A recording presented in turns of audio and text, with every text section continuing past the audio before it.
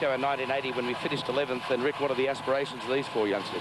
Well, I spoke to the boys earlier this morning and they said they'd be happy with anything in the top 10, which would be a great achievement, as we've never, as you said, finished in that position before. Well, it's up against a very, very strong competition today from Europe, who will dominate this event today, I'm sure. We've got the three top-seeded countries from the World Championships in Vienna, and this is one of the sides. This is also... Say that the USSR, with the new equipment that they've come here with, as we can see here, the Colnago racing frames, which now seems to be flattened out for aerodynamic purposes, along with the disc wheels, which are almost standard equipment for any of the top teams. Well, the United States took out the medal in this event in 1984 because of the boycotts, but certainly 72, 76 and 80, the Russians really dominating this event in recent years. It has been one of their specialties, that 100-kilometre time trial.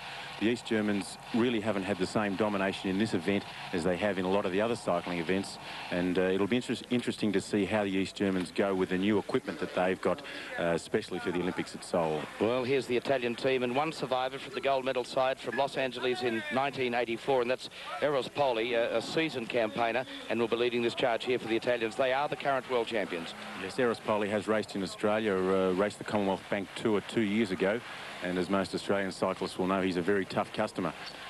Well, we mentioned the dominance of the European countries, and this side has been knocked around a fair bit, though, for various reasons. Yeah, the Italians had some problems with the illegal drug testosterone, and have lost 2 of the last 4 men that were in the World Championship team from last year.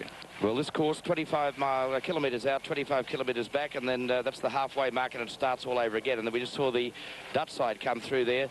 I don't know whether that time will be all that competitive, Rick, on this track. I wouldn't think so. 1.6, they'll have to go a lot faster on the very smooth track here at Seoul. We'll talk about revelations. Have a look at this. This will be the bike, the Kevlar bike, which will be used by the world record holder, Mike Mauchow, up in that 1 kilometre time trial against Martin Vinnickman on Tuesday night. We're all looking forward to that one. Will that be gold to Australia? Well, I'd like to say we could all be as confident as Martin is himself, and these bikes really are an advantage. As you can see by that time, 57.55. That's they're well on world record pace. That's an incredible advantage there by the East Germans. 11 seconds, in fact, in front of their nearest rival. And the East Germans are actually seeded 6th in this event, but I'd say with that time they'd be very hard to beat. Well, here's the French side coming through in 3rd place at the halfway mark, 58.7, and they're just a little over a minute behind the East Germans. So certainly the pressure being applied at the halfway mark by the East German side. It's not an old side either, Rick. No, they're a young side, the East Germans. They're, actually, here's a turn-up for the books. The Canadians, who started in front of the Polish team, have been taken over by, which is 2-minute difference for the, from the difference from the start to the time that the next team takes off. So the Polish team have put together a pretty tidy time as well, 58.06. Well, that's the situation at the moment. At the halfway mark, we have East Germany in front of Poland and France. And I just wonder whether the side here that we see from Russia, who finished 2nd behind Italy in the World Champions last year, can make up ground over the latter part of this race. A few earlier, it was East Germany from Poland and France in this 100-kilometre teams time trial, but the Swedes are certainly throwing down the gauntlet. Well, they certainly are. The Swedes would have to be the surprise packet of this race. This hasn't really been one of their specialties, but they're performing admirably at this point. They went through in the equal 4th time at the halfway mark, and they're heading towards the finish line right now. Well, let's watch their time. The best time through at the moment is 2:02.35.7.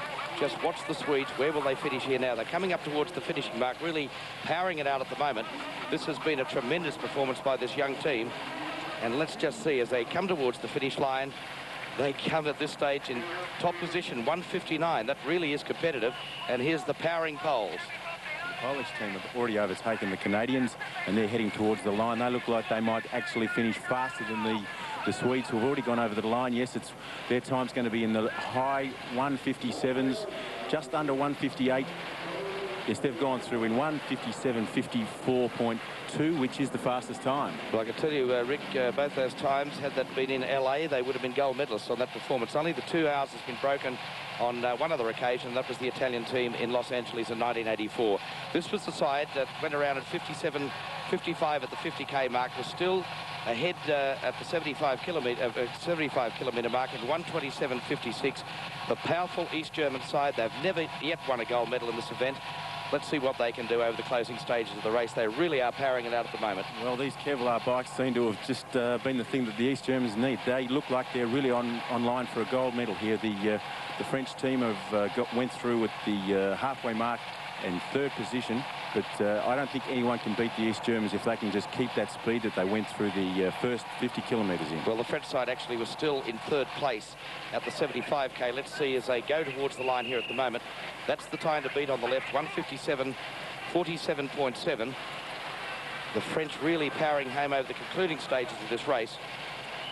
I think they're out of medal contention, actually. I think that around the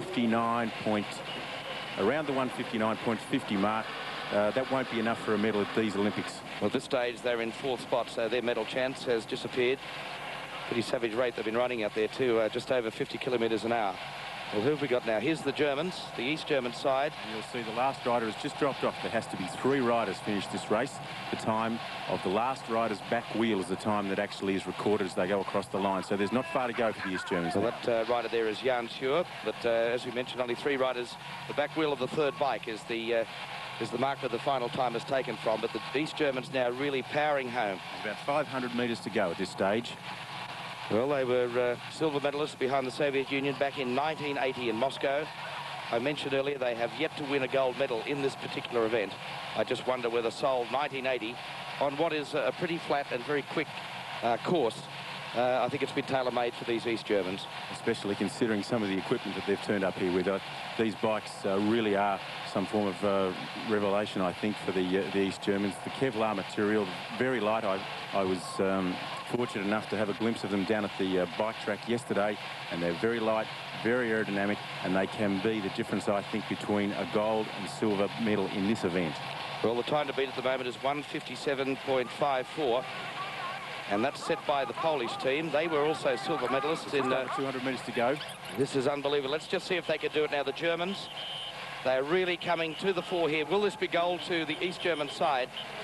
With that revolutionary Kevlar bike it is. The East Germans have won their first ever gold medal in this event, and that's a pretty strong margin as well. Yeah, 6.5 seconds is not all that far over 100 kilometres, but in the way the sport's going these days, those little hundredths and seconds in 2 hours are the difference between gold and silver medals. Well, their best ever performance was silver medals in Rome in 1960, in Moscow in 1980 behind the Soviet Union. And Juve Ampler there, one of the seasoned campaigners on the European circuit and the world circuit. And this East German side of Ampler, Mario Kommer, Heik Landsman and Jan Schur, a very, very proud moment for the East German side. The congratulations there, and they look pretty happy. Well, I think they would be. This is a pretty tough event. It's basically 2 hours on the road at full stick the whole way. There isn't probably not really many tougher events in cycling. On the right.